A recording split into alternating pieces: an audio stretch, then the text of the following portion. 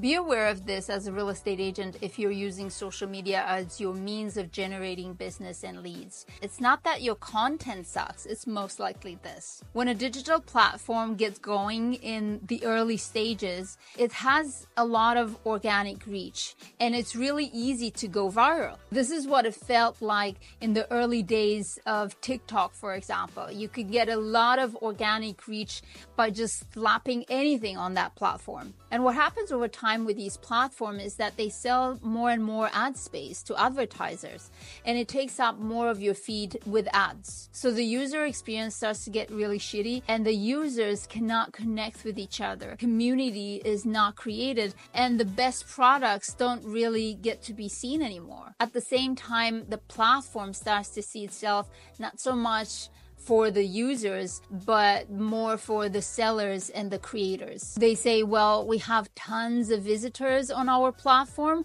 How can we increase the ad revenue? So they start to limit organic reach intentionally. They start to push down the organic traffic of something showing up on Instagram post.